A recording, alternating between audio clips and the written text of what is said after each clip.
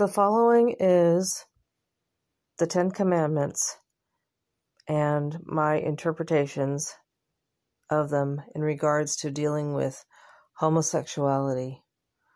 I was very disturbed, as you may have known. I was very disturbed about hearing Leviticus 20:13, how homosexuality was an offense punishable by death, and according to Corinthians 6:9,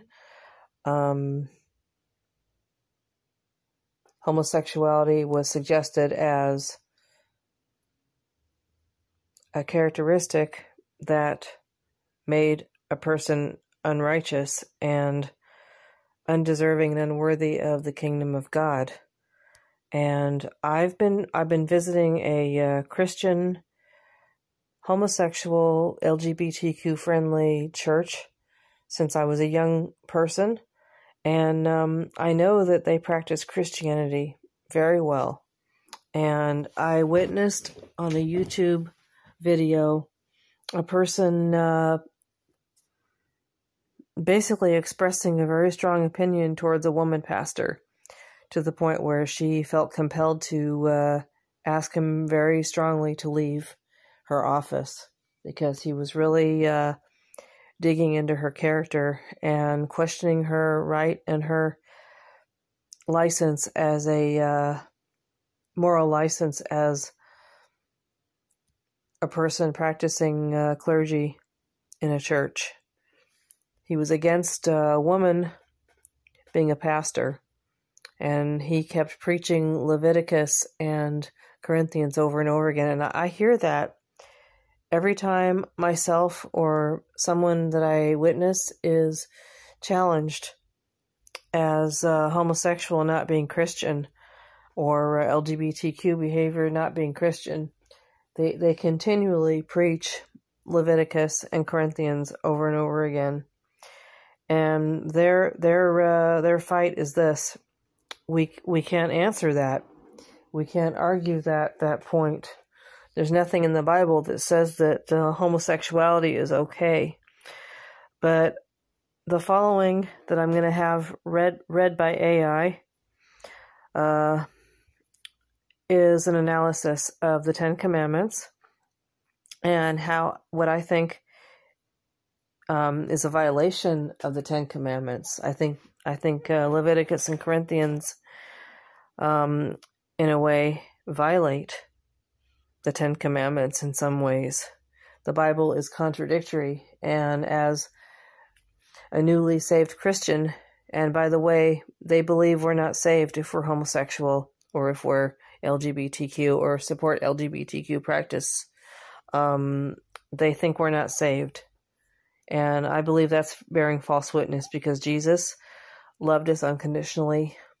And I can also have an open mind to the idea that Jesus might not have known about homosexuality. Maybe back in those days, he really did see it as an abomination.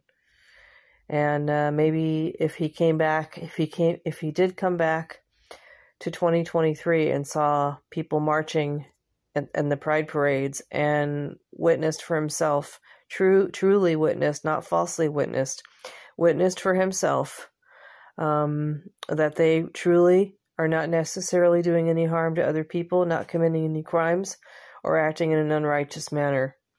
Hopefully he would change his mind. So my mind's open to the idea that maybe he did believe it was an abomination, but these were ancient times. The Bible was written in ancient times, and things happened in ancient times, as they even still happen today. We don't know everything, and if humans don't know everything, we should be able to open our minds to learn something, maybe even challenge what these verses in the Bible say, and even maybe question them as a possible violation of its own Ten Commandments. Here we go. The Ten Commandments. What Moses heard from God. You shall have no other gods before me. Cyril. Let God guide us, not emotionally charged human judgment. The writing of Corinthians 6:9 was an interpretation of fear of disregard, written by man. Leviticus 20:13 was written by humans who judged human behavior, homosexuality, as disrespectful and deemed contemptuously and fearfully that punishment by death was indicated. What Moses heard from God: "You shall not make idols." Cyril, beware of some of Jesus' followers. What Moses heard from God: "You shall in all not take the name of the Lord your God in vain." Cyril, are we taking the Lord's word or name in vain when we have such an absolute attitude about Christianity and LGBTQ? What Moses heard from God: "Remember the Sabbath day, to keep it holy." Cyril, how respectful is it to storm a place of worship and harass pastors regardless whether they are male or female?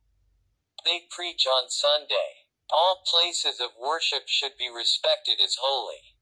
What Moses heard from God: "Honor your father and your mother." Cyril, I always honor the ones that made me into the world. I dishonor their disrespectful behavior if there is any. I believe that child abuse is dishonorable behavior towards children and has no regard for this commandment. What Moses heard from God: "You shall not murder." Cyril, question Leviticus 6:9 immediately. Abolish the death penalty. Yeah. The shall not kill. What Moses heard from God: "You shall not commit adultery." Cyril, I have heard that you're committing adultery if you're gay. Adultery against whom? Unless two men are each married to a woman or two women are each married to a man, this makes no sense. As long as you're having consensual relations with your partner or partners, you are not committing adultery. This is another excuse that people fearful of what they don't understand like to rationalize. What Moses heard from God: "You shall not steal."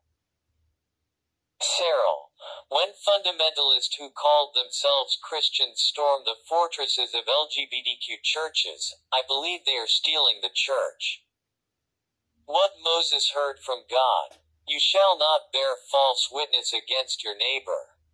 Cyril, automatically assuming, according to Corinthians 6:9, that gay people are criminal types is an act of bearing false witness. What Moses heard from God: "You shall not covet." Cyril, it is a covetous act for people to harass and take hostage LGBTQ churches and LGBTQs.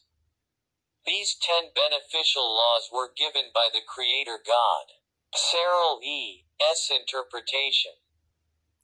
Yeah, when you take an LGBTQ church hostage like that, and you intimidate them, as many have also done to abortion clinics, you are violating a commandment. I believe you're violating a commandment right there. You're bearing false witness, and you're also stealing an institution. You're attempting to shut down an institution against their will. You're acting like a thief. And when you propose killing, executing people for being gay, that's a violation. Thou shalt not kill. Let's see. Committing adultery. That's another thing that got to me.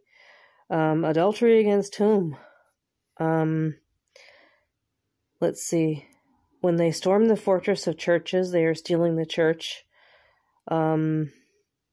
Automatically assuming that gay people are criminal types is an act of bearing false witness.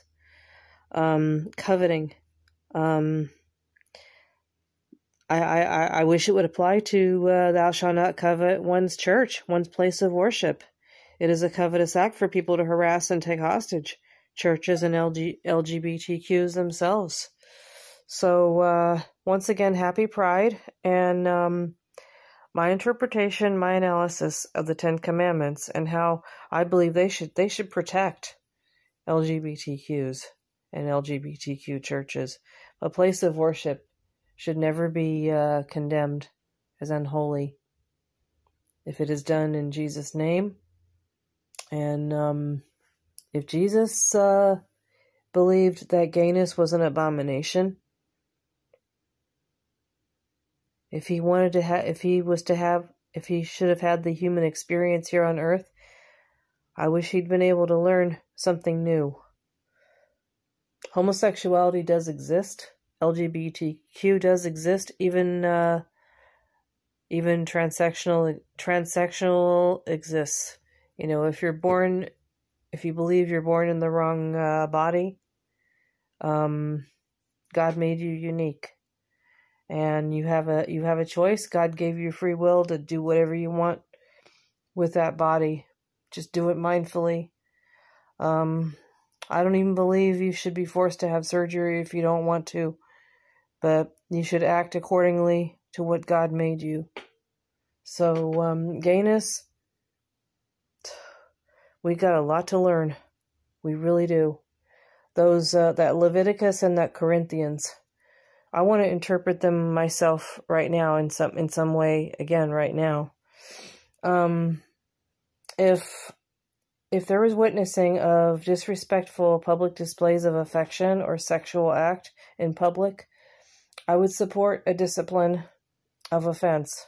Again, not killing them unless we have to defend ourselves, unless they're trying to kill us, maybe that changes everything. But that has nothing to do with them being homosexual. And the Corinthians thing, assuming that they're criminals. Now, here in the United States, if you expose yourself, if you have indecent exposure or have sex in public, that can be considered an offense in the United States even. Now, if that's what's in question, for goodness sakes, question what you really need to question. Don't question someone's sexual orientation. Don't question someone's sex life. Don't question someone's love life. Don't assume that I will speak for myself too. I'm LGBTQ. I'm a lesbian. And I'm poly. Don't assume that I'm a criminal. If you do, I guard my heart against your attitude. That it's incompatible with my mental wellness process and my principles of universal ethics. I'm sorry.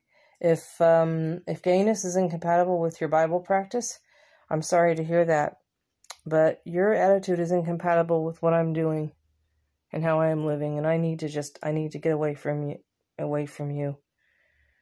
But I'm not going to stop sharing with the world, because I know there are other people that agree with me. And then wanting to kill people, having an attitude of execution against people just for being homosexual out of ignorance. If it's out of ignorance, I know you know not what you do. Jesus' last words on the cross were, "Forgive them, Father, they know not what they do." Maybe you know not what your attitude is right now. Maybe you really do believe you're doing and thinking the right way. But I beg to differ. I beg with all my heart and soul on bended knee to differ, you guys. Take care now. I'm done for the day.